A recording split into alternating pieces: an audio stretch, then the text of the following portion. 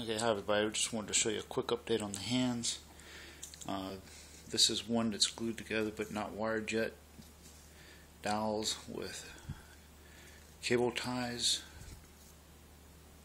providing the flex, and they've got holes in them that strings get wound through. And here's one that I finished hooking up. So that's what it'll look like. Of course, it'll be covered. And the way this works is this, based upon a linkage from the arm. When the arm comes down, that will push up in there and close the hands. And so that's the basic motion that we're going to get with the hands. So I tried to do it offset a little bit so all the fingers didn't move at the same time to make it look a little bit more realistic. And then close up, you can see there's just a wedge. Whoop, almost fell over. A wedge.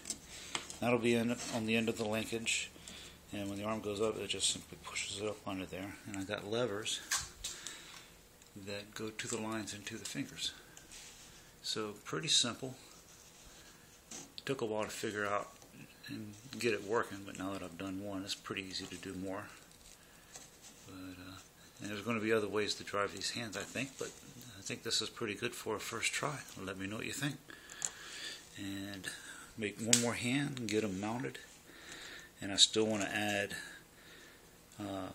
features to the face so the eyes and the mouth will move, and then it'll be time to dress it out and get done. Thanks for looking.